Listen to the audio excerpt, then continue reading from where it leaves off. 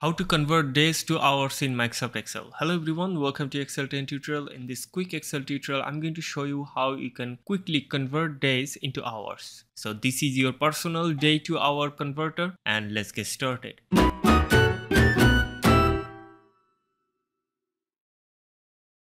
Take a look at this workbook. We have days in column A and I want to convert them into hours in column C. Okay, I'm not going to use any manual calculation. I'm going to use a formula which is built in Microsoft Excel. I'm going to write here equal to and then write convert.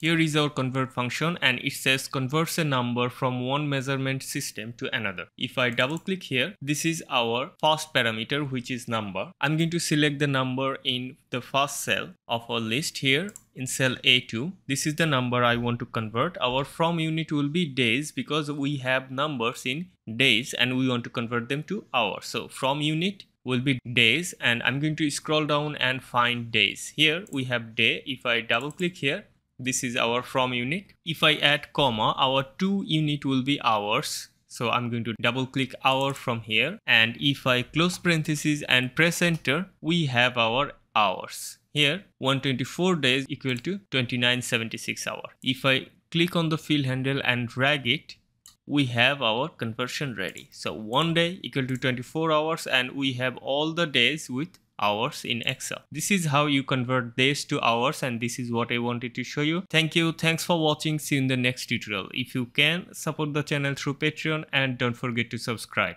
Thank you. Thanks for watching.